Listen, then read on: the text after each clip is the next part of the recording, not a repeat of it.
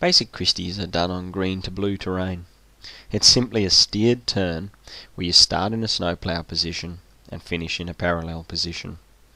If I explain it from the previous turn, the skier has to rise to recenter and aid flattening of the skis so that they can be turned in a snowplow position towards the fall line. Continuous turning of the outside ski makes it easy to ski into the basic position and balance over the outside. The inside ski is actively matched by rolling from one edge to the other and bringing it parallel. The turn must have a definite Christie phase. In other words, it has to be steered parallel, not traversed.